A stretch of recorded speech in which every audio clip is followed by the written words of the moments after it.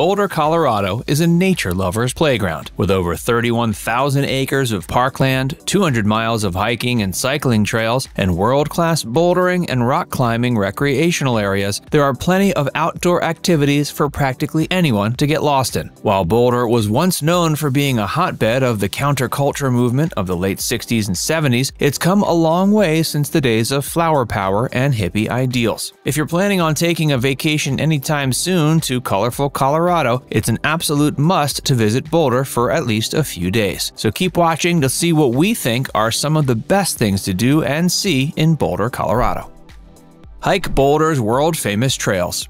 If you were to pay Boulder a visit without venturing out into nature, you'd be doing yourself a tremendous disservice. The first thing on anyone's itinerary when arriving in Boulder is making plans to go out and explore the Flatirons, the iconic mountain range that serves as the backdrop of this unique town. One of the best places to do that is at Chautauqua, a breathtakingly beautiful local park that also has a concert auditorium, historic dining hall, and plenty of quaint rental cottages. Hit up the trails, play a lively game of disc golf, or simply enjoy the picture-worthy mountain vistas while having a bite to eat on the dining hall deck. But Chautauqua isn't the only spot to enjoy the great outdoors in the greater Boulder region. If you're looking to give your hiking boots a run for their money, you'll be pleased to know there are more than 180 scenic trails in the Boulder area. One of the highest rated trails is the Royal Arch Trail, which can be found just off Baseline Road. This incredible hike features mind-blowing views and gives hikers a chance to get up close and personal with rock formations, beautiful wildflowers, and Colorado's diverse animal life. The trail is 3.1 miles long and rated difficult. The best time of year to visit is anywhere between March and October, and if you're traveling with any of your four-legged companions, you're in luck because dogs are permitted to use this trail as well. Several other trails in the area that deserve a mention include the Mount Sanitas and Sanitas Valley Loop trails, the first and second Flatirons Loop, and the Green Mountain West Trail.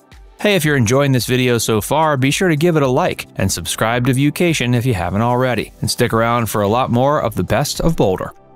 Make a pit stop at Pearl Street Mall. After a long day working up a sweat and giving those calves a workout, you'll likely have worked up quite an appetite. Plus, you might be hankering for an ice-cold adult beverage. The Pearl Street Mall is the heart of Boulder's dining, shopping, and bar scene. It's a lively 4-block pedestrian thoroughfare that runs directly through the center of downtown and is filled with food carts, talented street performers, and art created by local talent. Pearl Street tops our list of Boulder's top spots for people watching, but it's also our favorite spot in town to enjoy a delicious meal. Pearl Street Pub and the West End Tavern are a couple of our top spots to grab a drink, and if you're stricken with a craving for some Tex-Mex, a stop at Illegal Pete's will give you a chance to scarf down a burrito the size of your head. Explore the University of Colorado's gorgeous campus.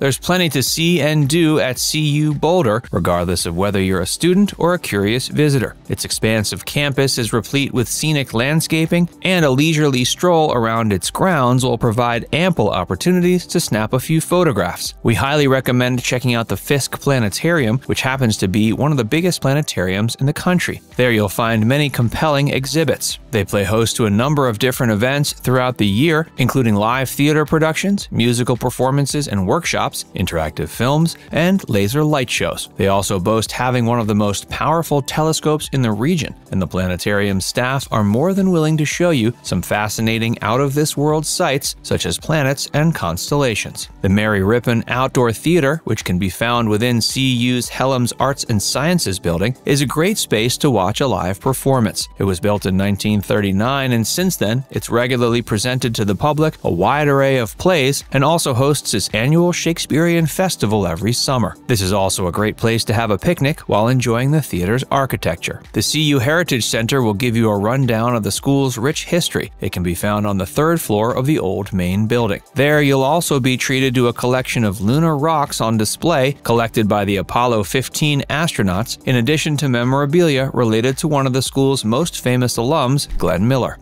Take a Boulder Brewery tour. Beer connoisseurs consider Boulder to be a veritable mecca of their favorite beverage. One of the must-dos when visiting Boulder, if you're a beer lover, is taking part in a brewery tour. Each brewery is unique and offers a distinct range of delicious menu options. Avery Brewery, for example, whose motto is Hops Freaks Unite, allows its visitors to walk high up on a catwalk where you can witness the production process before tasting a sampling of their wares. Avery is one of the premier craft breweries in the area, and their extensive selection of beers is sure to leave you thirsty for more. Another brewery worth adding to your tour is Upslope, with more than 20 beers on draft featuring a rotating selection of seasonal flavors, a large patio that gives guests an opportunity to gaze out at the scenic Boulder countryside, and several food trucks parked out front. This brewery is the perfect place to spend a romantic evening out with your significant other or simply a little solo time to get your beer on. Discover the wonders of nature at the Museum of Natural History. This massive brick building houses a museum which has over 4 million artifacts on display. Its collection covers everything from algae to art to bats and fossils. They have a huge anthropology wing devoted to pottery, artwork, and textiles, as well as the state's most extensive collection of bee specimens. The museum is also a great place to take part in a workshop or listen to a lecture by a guest speaker. The amount of information you can take in here is mind-blowing. It's perfect for adults and children alike, and they also offer self-guided tours and educational discovery kits, allowing you to get the most out of your visit.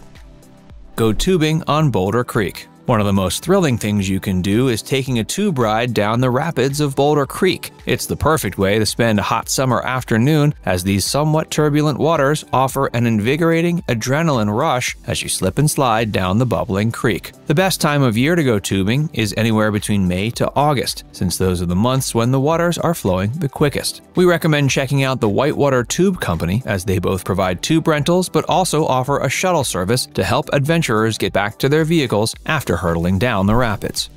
Hit up the slopes. While any time of year is ideal to visit Boulder, the winter is especially nice for lovers of snow sports like skiing and snowboarding. National Geographic even named Boulder the top winter town in the world a few years back. Eldora Mountain Ski Resort, which can be found just 20 miles outside town, is one of our top picks. It has 6-person chairlifts, a chill vibe, and is extremely family-friendly. It doesn't matter if you're a beginner or expert skier or snowboarder either, as there are a wide variety of slopes fit for different levels. And of course, they also offer rental equipment and have a couple of different dining options to choose from. The Lookout Cafe is located at the top of the Corona lift, while a decent-sized cafeteria can be found at the base lodge. There you can also find a bar upstairs, as well as a few retail shops for souvenirs, equipment, and accessories.